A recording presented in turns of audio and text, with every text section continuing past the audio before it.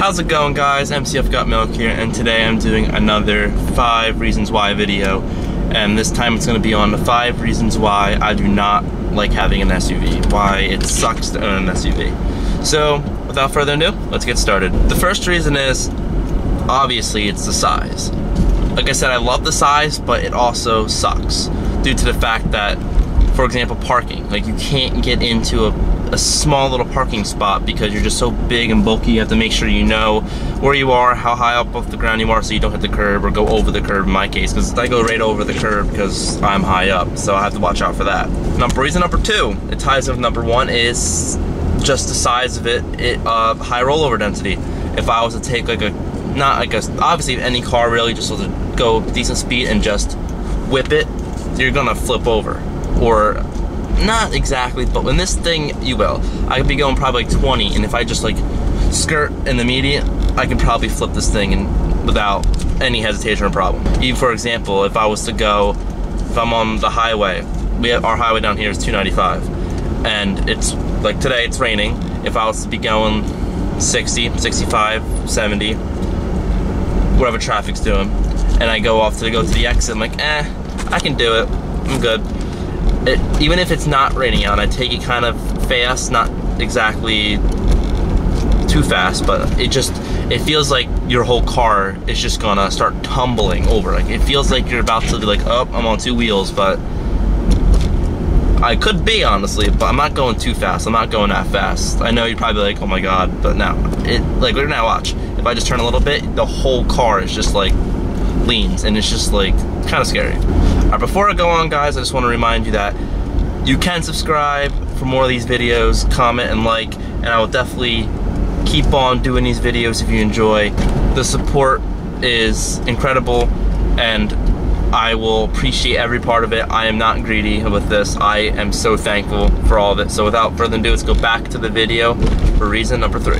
Reason number 3 is, obviously, we all seen it coming. It is gas. Like, oh my god, the gas on this thing is awful. But it does depend on how hard you floor it and how rough you drive. Like right now, if I was just driving like this, not flooring it, where you can barely hear the engine, it says my fuel economy is up high, but I'm still getting like 12 to 13 miles per gallon. It is a 2007, which I understand, but I kind of find it ridiculous due to the fact that my girlfriend's Fiesta, the car that I did a review on, that thing's like 27, I forget what it is, 25 miles per gallon city, and like 36, I believe, highway. I might be totally wrong because I do not have a good memory, but I'm pretty sure it's like that. This thing is just a gas guzzler. But I only waste half a tank. There's 22 gallons in this tank, 22.5 to be exactly, but I usually have to get gas. I don't have to, but I usually get gas once a week, and that costs me about $20 to $30, so it's not too bad, but it's pretty bad. Reason number 4, the engine. Like, it's decently fast. Like, I'll admit, like, it's a decent engine, but it's not for performance at all.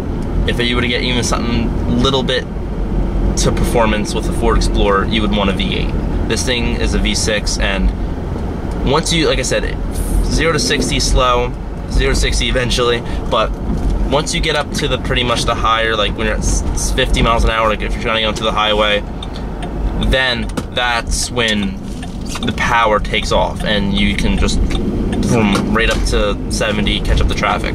Lastly, number 5, once again ties in with the engine. It's not performance. Like, oh, my voice, did you hear that? It's not performance. What I mean by that is, I'm one of those people that like to get up to speed. I don't like speeding. Like on 295, I won't speed. But like, if I can stop, okay. If I was to be getting onto the highway at like 25 miles an hour on the on-ramp, I like to just pretty much floor it, but not floor it. I like getting to speed, like at a red light, and I'm first in line and I'm going to get up to speed. Oh, I want to just floor it and like feel the G's of that. That's just the amazing part. Because what's the point of speeding? I know it's not okay to, it's kind of reckless to just floor it and spin tires and go, but it's better than speeding. I know you can easily lose control the same way, but I'm just one of those people, I'll be honest with you. I'm not one that lies. But if I was to, I can't for anything. I don't even think in the rain this thing doesn't burn out. Like, I have never really tried it, but I I tried it once, and you can't. It's just decent pickup speed for what it is, because it is a big car. It is a V6 4.0 liter. It has something to it. Alright guys, well that's the video I have for you today. Make sure you, oh my god, my voice is cracking like a mofo. But once again, thank you guys for watching so much.